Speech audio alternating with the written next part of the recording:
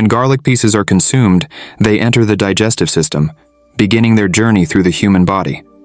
In the stomach, solid garlic pieces are broken down by acids and enzymes, releasing active compounds. As digestion continues, nutrients released from garlic are absorbed through the intestinal lining into the bloodstream. Once in circulation, these nutrients travel throughout the body, supporting organs and cellular functions. In the brain, garlic-derived compounds support blood flow, helping neural communication function efficiently. Through the bloodstream, nutrients from digested garlic reach muscle tissue, supporting oxygen delivery and energy production. Garlic fibers act as prebiotics, encouraging beneficial gut bacteria and promoting digestive balance.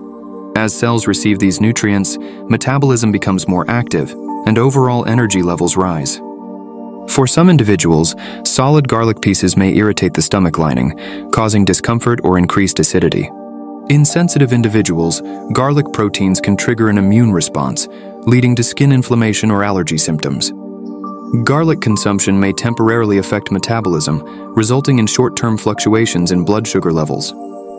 When digestion places extra demand on the body, temporary fatigue may occur, with reduced cellular energy.